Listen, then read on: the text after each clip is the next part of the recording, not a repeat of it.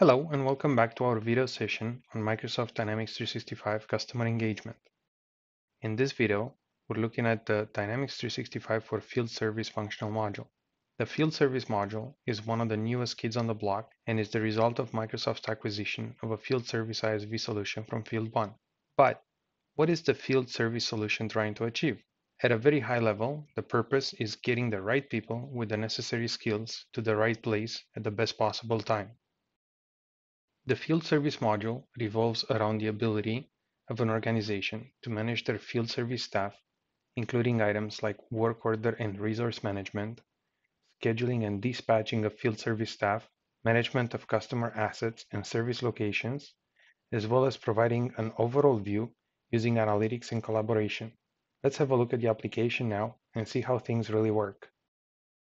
Okay, so let's start our overview by going to the Dynamics 365 trial environment we've created earlier. If you don't already have one, you can create a new trial by following the instructions in the section titled Create Your First 30-Day Trial. Navigate to the Field Service module from the top navigation. Once you open up the navigation module, you will see the elements comprising this solution. At a very high level, you have grouping of elements around work order and scheduling, service delivery, as well as inventory and purchasing. The Sales section covers the typical sales elements we've already seen in the Dynamics 365 for Sales video earlier. These are a subset that is relevant to the functionality related to field service. Now you see that even though we have separate functional modules, some elements span across various modules and provide supporting data.